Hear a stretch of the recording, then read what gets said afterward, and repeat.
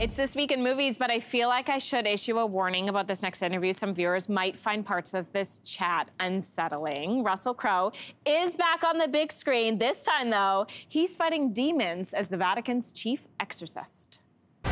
Imagine what could happen if the devil possessed the soul of the Pope's exorcist. Who will defend you? Okay, big breaths, everyone. The Pope's Exorcist is inspired by real events, which adds a whole other level of intensity to the story. We've got our film critic, Rad, joining us in studio with more. How are you? I'm good. How are you? Good. Like, I've seen this trailer in full, and, like, it is next level. What do we know about The Pope's Exorcist? Yeah, so bear in mind, I'm basing this off trailer, too. I haven't seen the movie yet, but what we know is Russell Crowe, he is playing, as the title says, The Pope's Exorcist. So as you'd expect, he's being, in this kind of movie, he's being summoned to repossess the soul of a child. But as I understand, like, this movie goes beyond the whole power of Christ compels you and tells a story, it goes a bit Da Vinci's Code. It's about Russell Crowe's character unearthing the secrets that are buried in the catacombs of the Vatican. Oh, so we got a bit of mystery mixed in here. So the film is inspired by actual true events. Russell Crowe, in an interview, talks about playing Father Gabriele Amorth. Let's take a look at this clip. In this film, I play a real man, Father Gabriele Amorth. I am the chief exorcist of the Vatican. My position was appointed by the Pope. It was actually a real job in the Vatican. The majority of cases do not require an exorcism. 98% are recommended by him to doctors and psychiatrists. The other 2%, I call it evil. He was a very controversial character. He performed thousands of exorcisms. Okay, so Rad, what more can you tell us? I mean, yeah, so, I mean, as you said, he's like the Vatican's chief exorcist. He's been known as the Dean of Exorcists. So this real guy who performed tens of thousands of exorcisms up until he passed away in 2016. And actually, I learned about him through a profile written by William Friedkin, who is the director of The Exorcist, the movie The Exorcist, right? So William Friedkin wrote a profile on him when he passed away in 2016. In fact, Amorth was a fan of The Exorcist because that movie, you know, it raised his profile. It brought some awareness to what he does for a living. And so he actually invited William Friedkin for a ride-along. So imagine that, going on a ride-along with an exorcist. Like, hey, come check out some possessed souls with me. And Friedkin went along.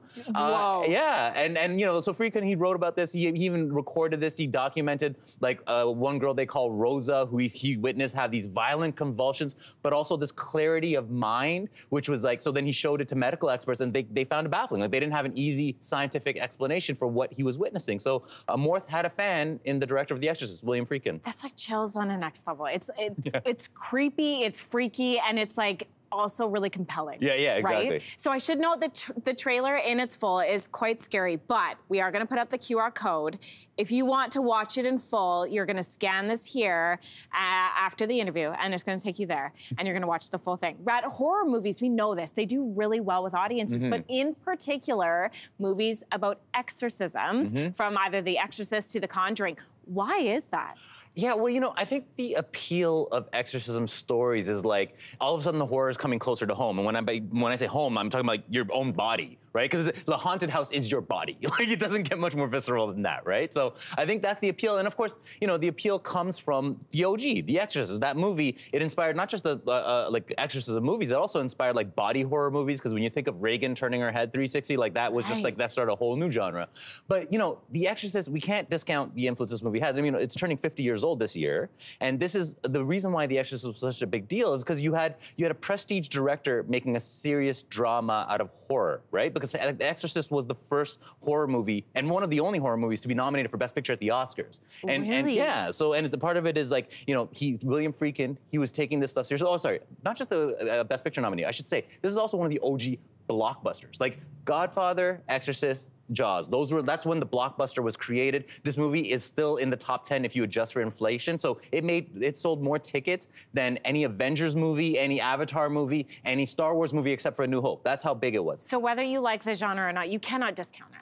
No, you can't discount it, especially because, like, I mean, again, what they did, when you have a serious director making a horror movie with The Exorcist. That was like a whole new level. That was like the era of Rosemary's Baby and The Shining. All of a sudden, you take this stuff seriously, and it's still inspiring filmmakers today. There's a lot of filmmakers trying to imitate that with like Hereditary to The Babadook, but never quite topping how visceral the OG was. Okay, well, speaking of inspiration, Russell Crowe, he stars as the chief exorcist in the movie. This feels like somewhat of a new type of role for him.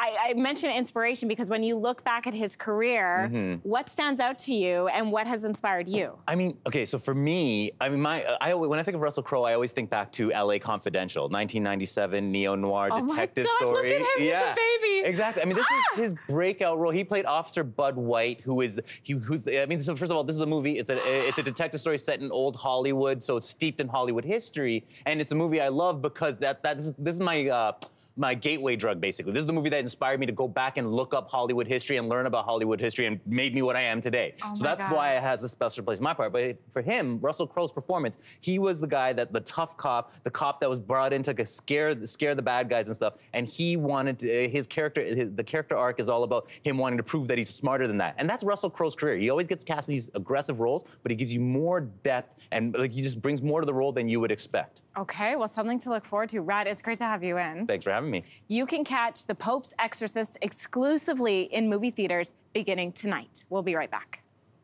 Your morning is brought to you in part by The Pope's Exorcist, now playing exclusively in movie theaters. Hey, thanks for watching. If you liked this, be sure to subscribe here, or you can check out more Your Morning videos right here.